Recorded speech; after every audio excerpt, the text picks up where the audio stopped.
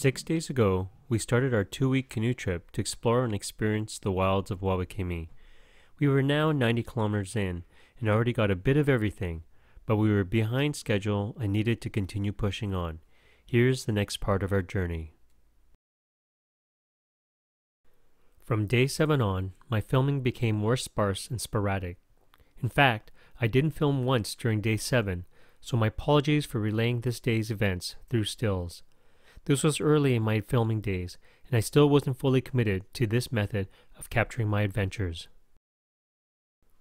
The first half of the day would take us through a series of unnamed lakes and bodies of water, which would entail several portages in between. We started the day with 2 small portages. It took a bit of time locating, but the trails were clearly overgrown and underused. Then we paddled north along a long, narrow lake to the next portage. It was a cooler day with sporadic rain, so we made sure to cover up. The second half of the day involved paddling through Picket Lake and continuing along the river to another portage. It was then a short paddle to finish the day at the mouth of White Clay Lake. I should have mentioned, we crossed the height of land the previous day and were not only paddling a different river, but was also paddling downstream. It was another long day, but we made decent distance and knew from here on out the route would generally be easier.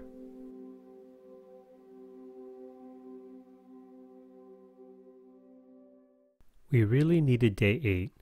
After a late start, we paddled across most of White Clay Lake under beautiful weather and decided to make camp early in a nice cove. It was a chance to wash up, dry things, and simply relax, something we all needed.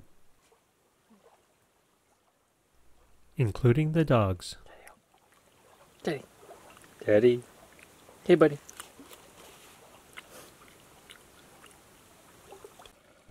After a swim and cleaning up, it was time for supper.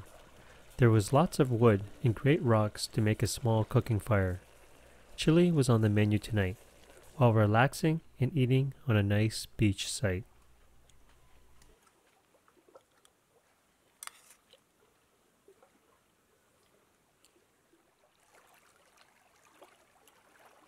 The day started with blue skies and no clouds, but they moved in later on that evening. Even though we got a bit of rain, it delivered another spectacular sunset and lit our cozy campsite in a golden hue.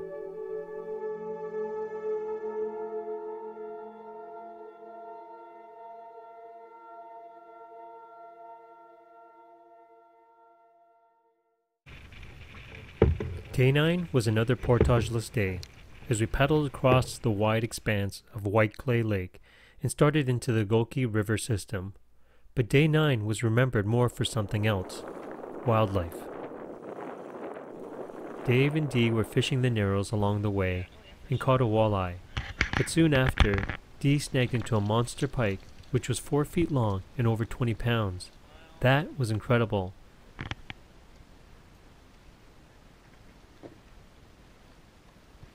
But what we didn't expect was to also see a caribou on the opposite shore.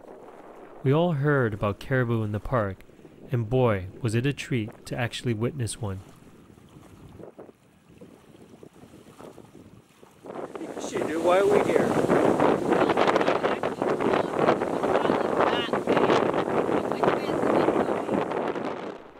We battled strong headwinds to get out of White Clay Lake, but despite turning south and entering the Golki River, we were met with even more headwind. Needless to say, paddling wasn't an easy affair that day.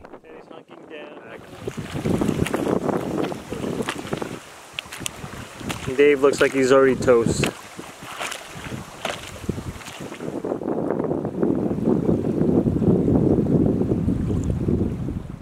We continued the tough paddle down the Golki River and ended the day at the Golki Falls, where there was a nice campsite at the beginning of the portage. Once we got settled and had supper, we had a special treat that night. So we have Anita here. Today we're gonna have a little bit of a treat tonight, and so today Anita's gonna make for us cinnamon raisin Bannock.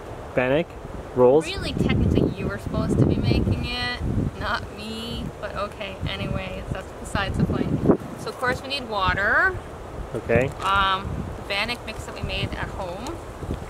Then we brought some raisins with brown sugar.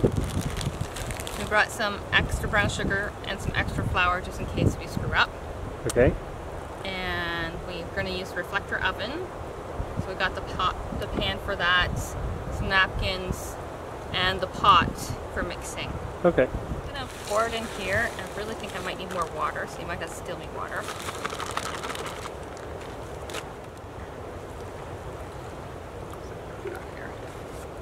So it's not a regular dough mix, it's a bannock mix?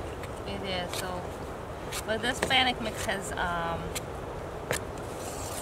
trying to remember correctly, it has egg powder in it. And some milk powder. So it's kind of your fancier type of bannock. So technically this could be bannock on its own. Mm-hmm. It could be. So we're going to have to use the canoe, because we didn't bring a cutting board or a rolling pin or anything. So this could be very interesting. We can thank Composite Creation for their canoe. Yes, but we have to let them know that no canoe was harmed in this video of making bannock. We can't say that much for the actual trip itself because it was pristine and red. So very sorry. But it's a very good canoe. Just very sorry. It's all David's fault.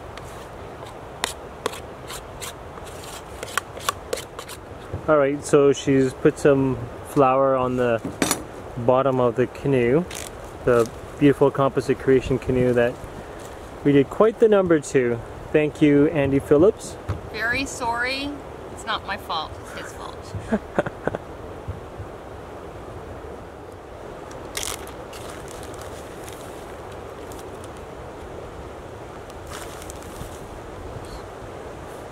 That looks good already.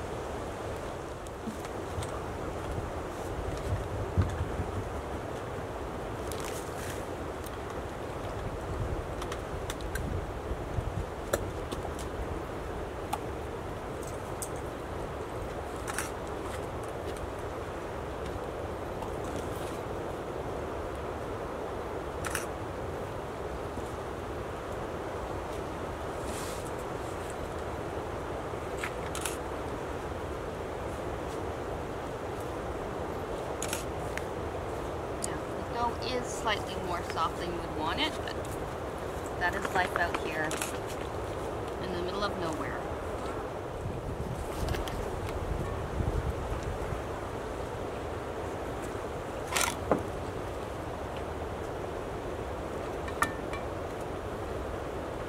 This without touching my canoe.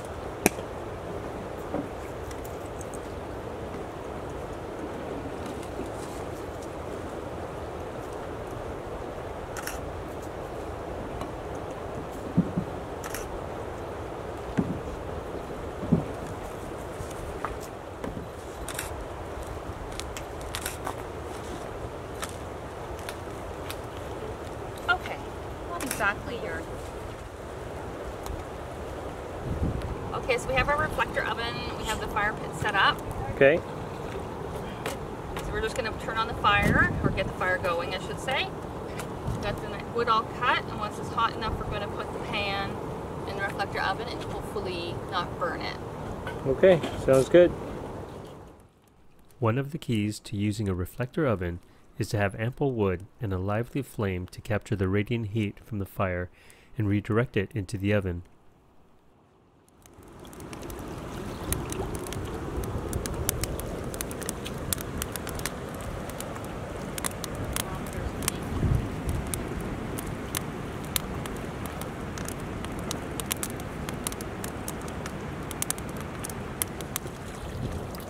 Okay, so after baking for about half an hour, that is the finished product. Cinnamon raisin bannock. While we were baking, our friends tried to catch us some walleyes for supper that night, but unfortunately were skunked. At least we got to enjoy the bannock cinnamon raisin buns that evening as we closed out day 9.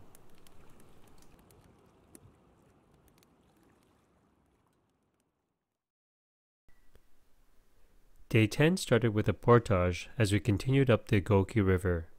Soon after, we came to a large set of rapids, which we had to portage around. Too bad, since we were heading against the current, as it would have been a fun set to run.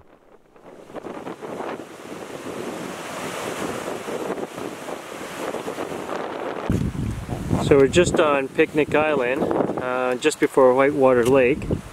We're taking a break because the wind's been fierce. And just as we're taking a break and gonna have lunch, we've got a huge front coming in. You can see over here how dark and ominous those clouds are. So we're gonna probably get an onslaught of rain. You can actually feel the temperature drop. So something big's coming. We're stuck on an island here, so actually we might paddle to the opposite shore to get some cover. We're not sure yet, but stay tuned. Something's coming.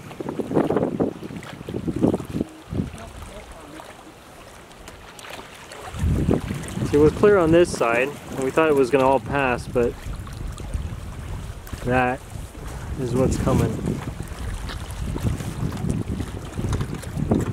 So everybody's now got all the rain gear, including Teddy, and we might head over to the opposite shore. Oh, it's starting to pick up now. It's going to move in any minute. We barely got to the mainland when the heavy rains came with thunder and lightning. In desperation, we literally threw a tarp over our heads and hunkered down in the forest as we waited until the storm passed.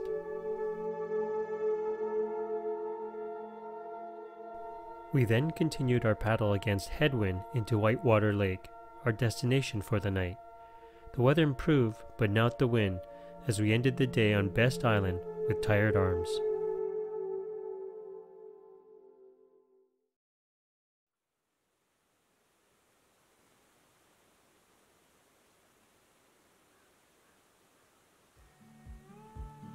Up until this point, we hadn't had a rest day, worried we wouldn't make it out in time since we were behind early in the trip.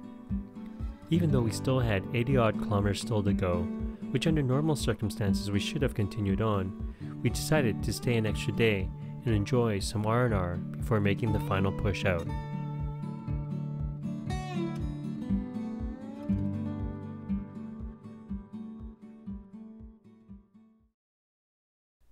The weather was gorgeous for our rest day, where we did the usual things like wash and clean, and most of all relax. But there was two primary reasons we decided to stay here. First, because our fascination with Wendell Beckwith's cabins, and secondly, our hope to have a walleye shore lunch. Wendell Beckwith was an eccentric inventor who believed Best Island was the center of the universe. It was here he built many elaborately crafted cabins, including the Snail, an odd but highly efficient cabin where he conducted many of his scientific studies. We were in awe of this place, sadly succumbing to nature, but couldn't help marvel at this man's vision and ingenuity as he lived out the rest of his life in this slice of paradise. Despite the sad state the buildings were in, we walked in admiration and respect of this place, almost sensing his presence here. Or was it the energy and mystique of actually being the center of the universe? One thing is for certain, it is indeed a special place.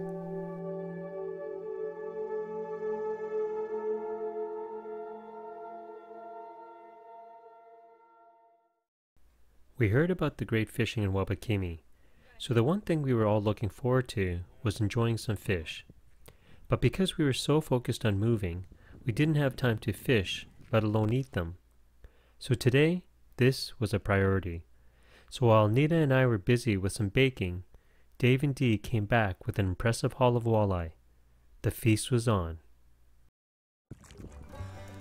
While Dave started filleting the walleyes, Anita got a herb and cheese bannock mix put together and started baking. Once the bannock was finally made, it was then onto the fish.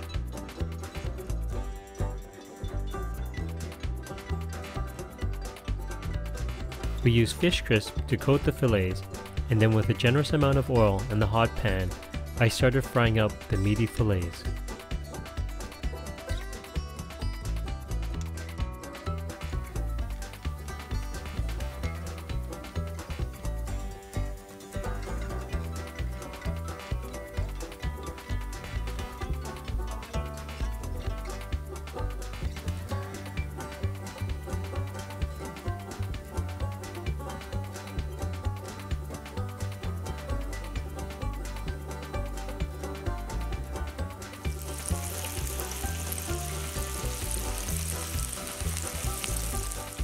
To top it off, after all the fish was fried, we baked up some delicious oatmeal cookies for dessert. Judging by the pictures of the finished products, you can bet we ate well. And yes, mission accomplished.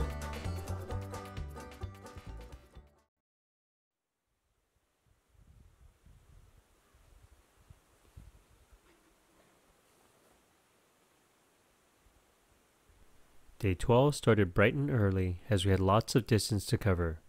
It would be a day of mainly lake travel, but lots of portages to begin with.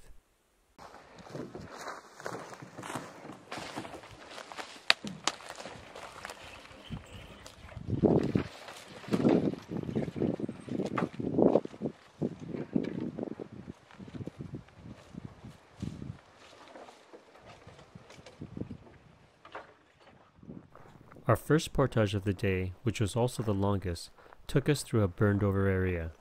We wondered how it was started. This would probably be set by lightning, right? Could be, yeah.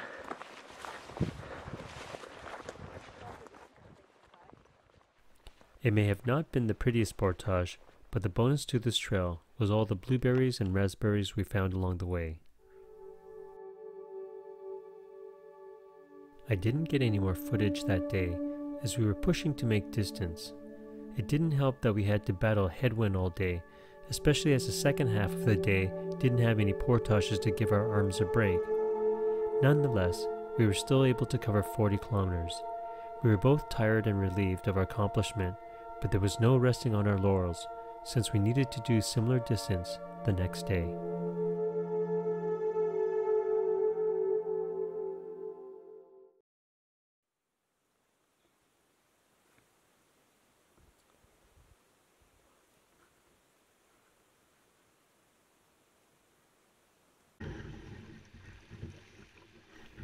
Today's travel would mainly be on lakes, but we would have to head up the Caribou River first.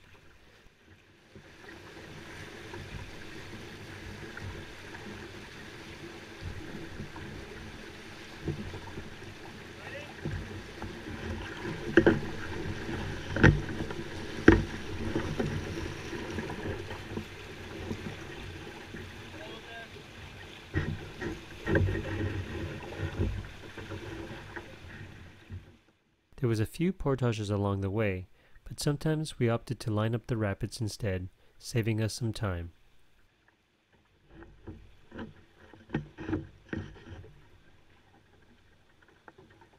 Lining a canoe up strong current or a rapid takes coordination, proper canoe placement, and timing. Thankfully, it all went well here.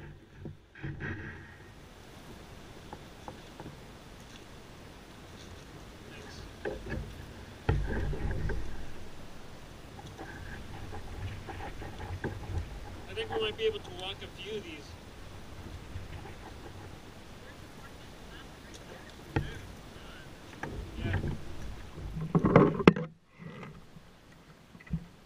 Depending on the length of the rapid and difficulty, sometimes we opted not to use the rope.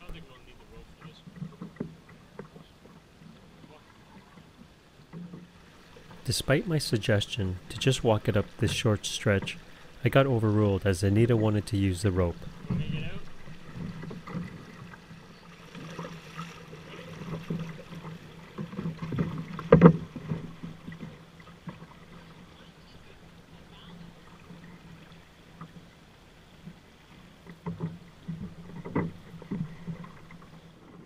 Here's another perspective of the same stretch we completed, but from the upstream side as Dave and Dee line up their canoe. It seems pretty easy, but it does take good balance and foot placement as you move the canoe along, as well as making sure to keep it from broadsiding to the current.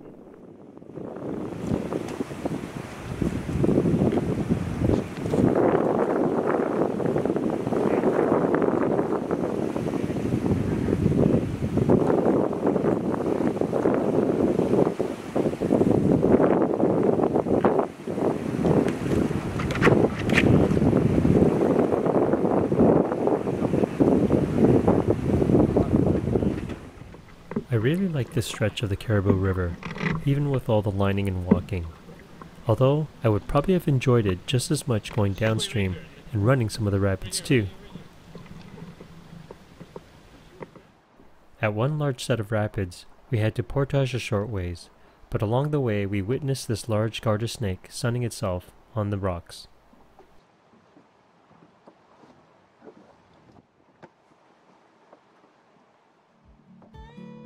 After this point, I didn't take any more footage as we concentrated our efforts on paddling against headwind towards Caribou Lake.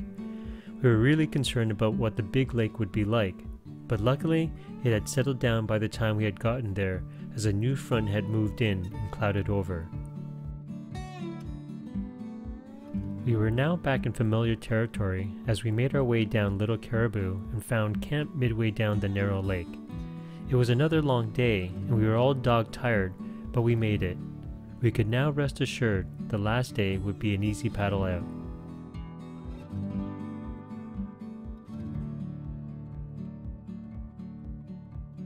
We slept in and awoke the last day to clouds and rain.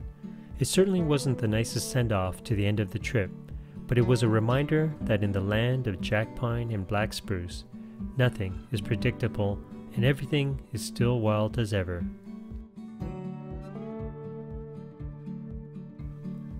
We left the small town of Armstrong that day on our way back to civilization, already missing the wilds of Wabakimi, but grateful for an incredible experience we likely will never forget.